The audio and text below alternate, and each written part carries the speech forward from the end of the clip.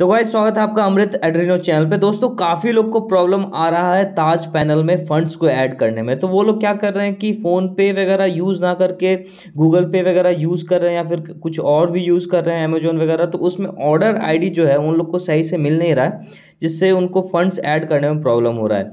तो मैं आपको सबसे ईजी तरीका बताता हूँ। आपको ज़्यादा कुछ नहीं करना है, आपको बस पेटीएम QR को डाउनलोड करना है और डाउनलोड करने के बाद आपको जाना है फ़ोनपे पे और फ़ोनपे ही यूज़ करना है। आई रिकमेंड कि आप लोग फ़ोनपे ही यूज़ करें और कोई यूज़ ना करें। फ़ोनपे के साथ साथ आप मतलब पेटीएम वॉलेट और पेटीएम यूज़ कर सकते हो, बट आई रिकमेंड कि आप फ़ोनपे ही यूज़ करें, ठीक है। तो फ़ोनपे यूज़ करने के लिए आप जाएंगे फ़ोनपे पे और एक सेकेंड, और यहाँ पे देखो अभी जैसे QR स्कैन है, इसको सेलेक्ट करेंगे और यहाँ गैलरी पे सेक्शन में जाएंगे। आपने जो स्क्रीनशॉट अभी डाउनलोड किया था रिसेंट में जाएंगे, रिसेंट में ये QR कोड हमें मिल जाएगा। तो ये QR कोड यहाँ पे जैसे आप डालोगे तो यहाँ पे दिख रहा है मिस्टर अमृत कुमार, तो ये हमारा ही है।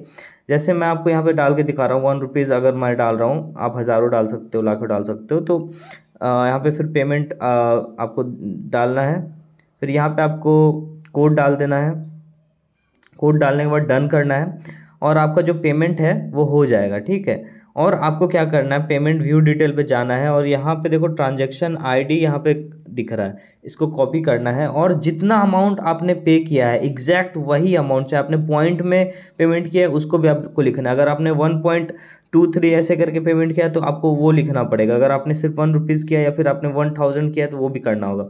उसके बाद फिर यहाँ ट्रांजैक्शन आईडी को यहाँ पे पेस्ट करना है, जो भी ट्रांजैक्शन आईडी आपने यहाँ से फ़ोनपे से कॉपी किया था, ठीक है जी, ये ठीक। उसके बाद फिर आपको यहाँ पे आई अंडरस्टैंड और पे क्लिक कर देना है और आपका जो पेमेंट है यहाँ पे फंड्स में ऐड हो जाएगा, ठीक है। पेमेंट सक्सेसफुल, तो यहाँ फंड्स में ऐड हो जाएगा। इस तरह से आप पेमेंट ऐड कर सकते हो। नेक्स्ट वीडियो में मैं बताऊंगा कि जो सर्विसेज है वो कैसे काम कर रही है और कैसे आप यूज़ कर सकते हो।